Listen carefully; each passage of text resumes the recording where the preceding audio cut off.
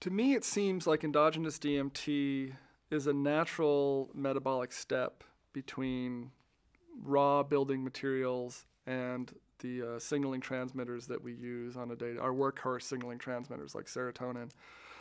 And along the way, the DMT occurs endogenously for only very short periods because it's either metabolized or it's catabolized into a more complex molecule. But for the periods of time that it is in the body, to me it seems like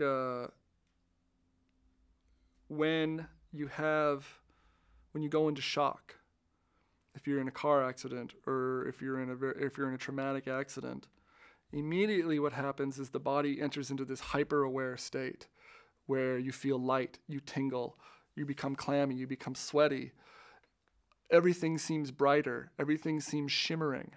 I think that DMT is intimately involved in this sort of traumatic shock state where your awareness becomes so acute that every little detail stands out in such fullness. And that's a traumatic response. That's a traumatic response reaction.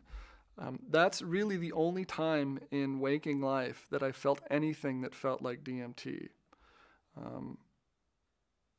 Other than that, I can't imagine what DMT would be used for endogenously, except for the research that I've read, which sort of says that it might be a tertiary anxiolytic, and it may help in digestion, so because of all of the 5-HT receptors in the gut.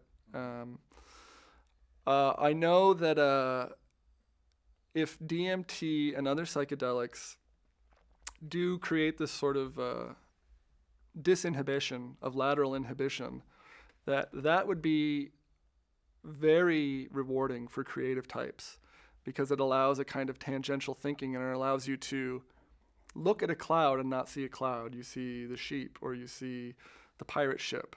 It's a state change in the brain that happens when your perception of things become more abstract than hard world.